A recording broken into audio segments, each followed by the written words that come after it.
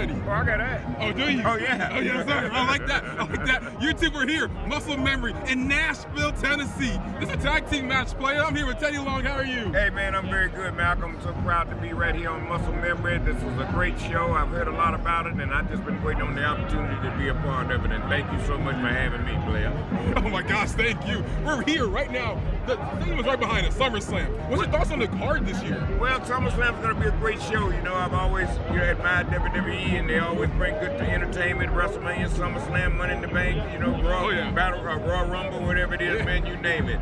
So Nashville is on fire, but it ain't going to be as hot as me and you on this YouTube channel. Ain't nothing going to top us. For sure, for sure. And if anybody try to do something about it, then it'll be One-on-One with The Undertaker. Oh my gosh, The Undertaker. Where did that line come from? I mean, that's such an iconic line. It's like, we're going one-on-one with The Undertaker. Well, and this is really the truth. You know, one time I was sitting down and we was talking to Vince, and Vince wasn't really talking to me.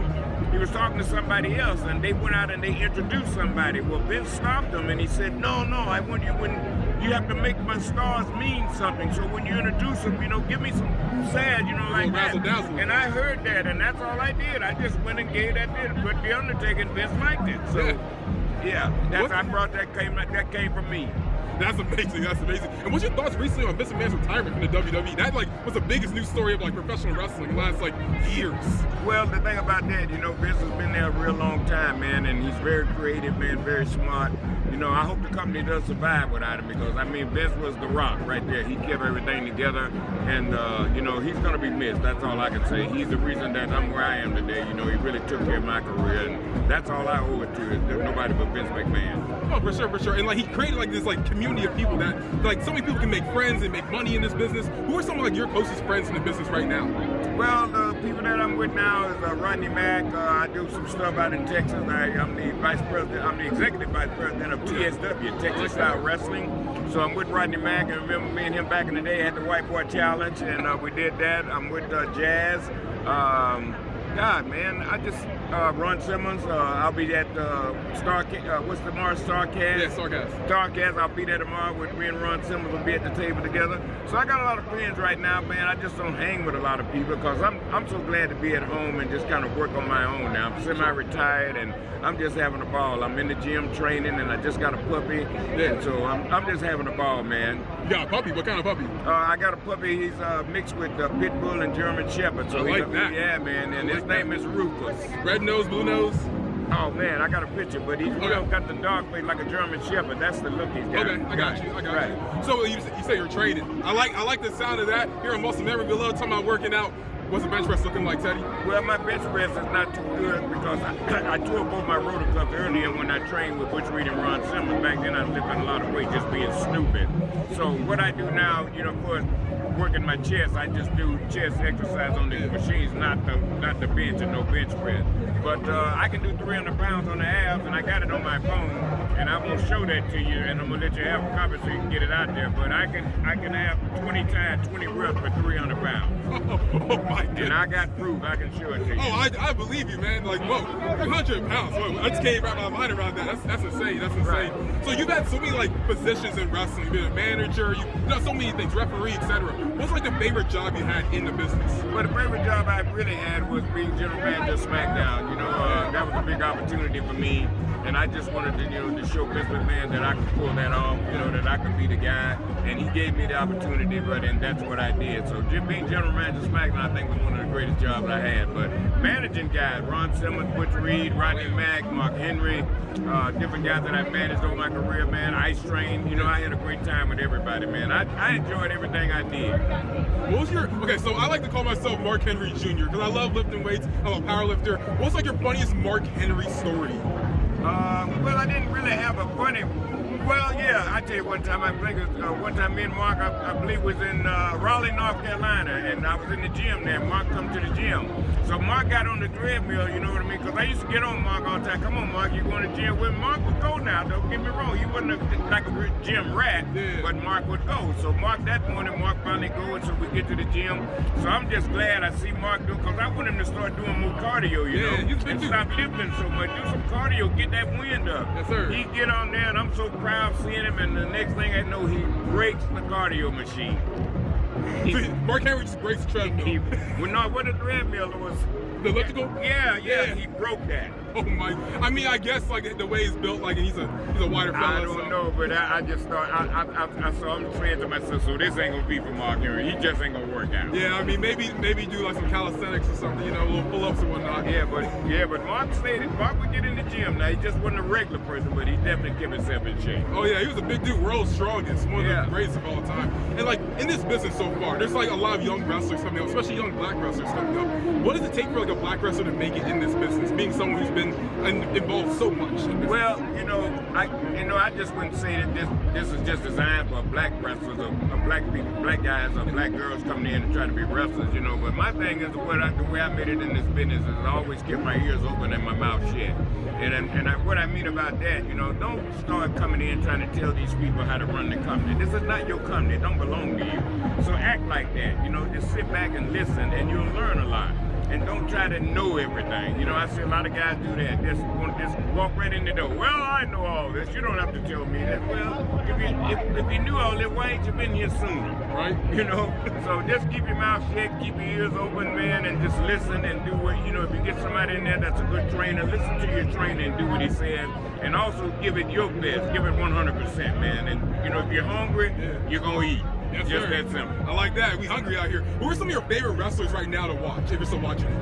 Well, I don't watch a whole lot of it now because I stay busy doing a lot of other things now. But, you know, I've always had a year in mind. Roman Reigns, great guy. You know, I watch him all the time.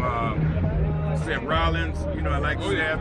Man, you know, just a lot of them there that, like I said, I don't watch it that much. So I really don't know who a lot of guys are right now because I'm so busy doing other things for myself. But like I said, I get a chance to watch the product every now and then. And like I said, I think the shows are great. Definitely. And like on this show, I like to play a little game called Muscle Memory. So it's word association. I say one thing, and you say the first thing comes to your mind. So when I say Undertaker matches, what comes to your mind? Hell in a Cell. Against Mick Foley. Oh, that's a good one. That's a good one. When we talk about tag team matches from your era of SmackDown, what was your favorite one?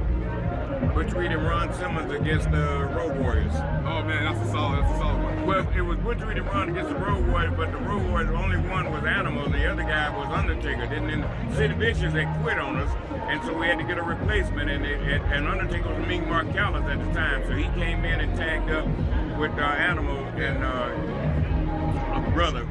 It was a big deal there. Butch Reed, an absolute legend. Yeah. And as we start to wrap this up, I want to talk about that ring on your finger, the Hall of Fame. Can we see it?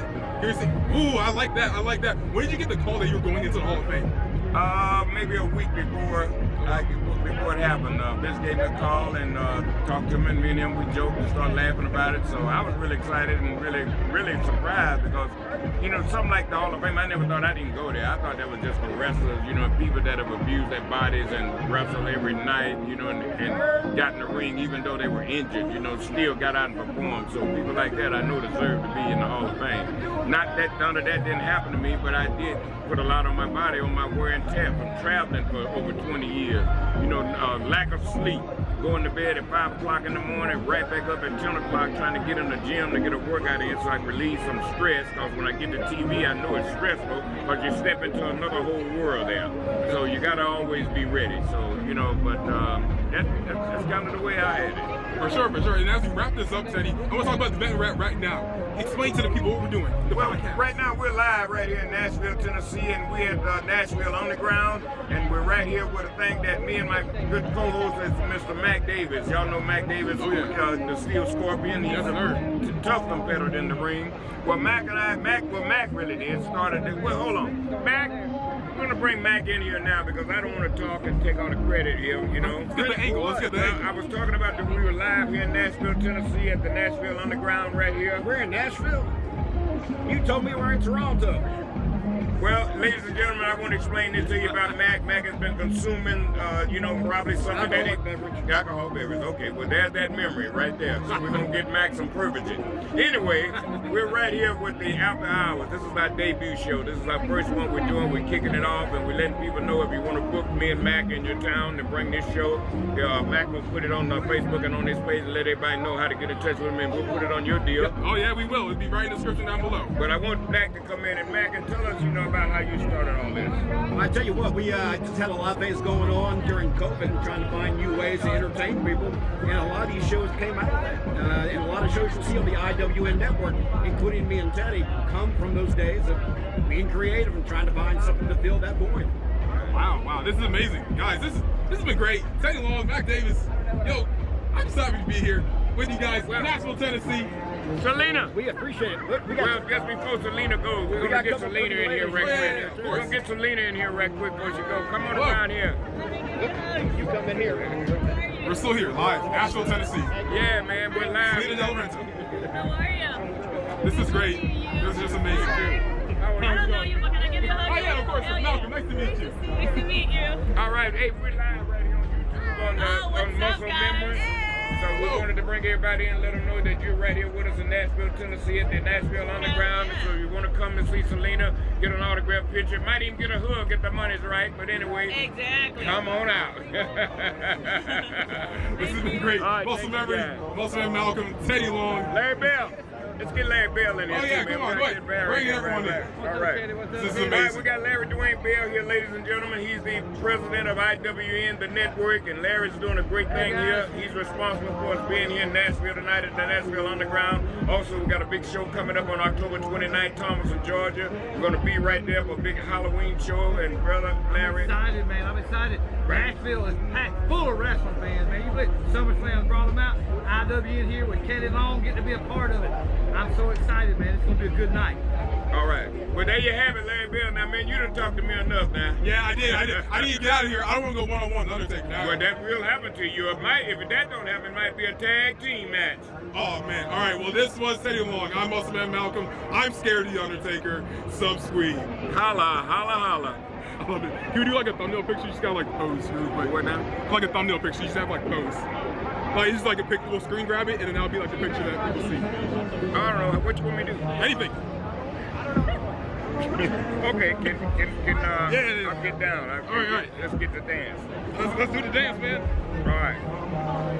Oh, Ready? shoot. Yeah, this is a crazy moment in my life. All right, let's do it. Oh, yeah. Yes, sir. Up there. This is great. Awesome. Thank you so much. All right, we got it right here, player. Holla, holla, holla. Awesome. Thank you. We going up like 1,000. I'm a flex just like a muscle man Malcolm. We going up like 1,000. I'm a flex just like a muscle man Malcolm. When it just like 1, 2, 3. If you like the channel, this will squeeze. If you like the channel, this will squeeze. If you like the channel, this will squeeze.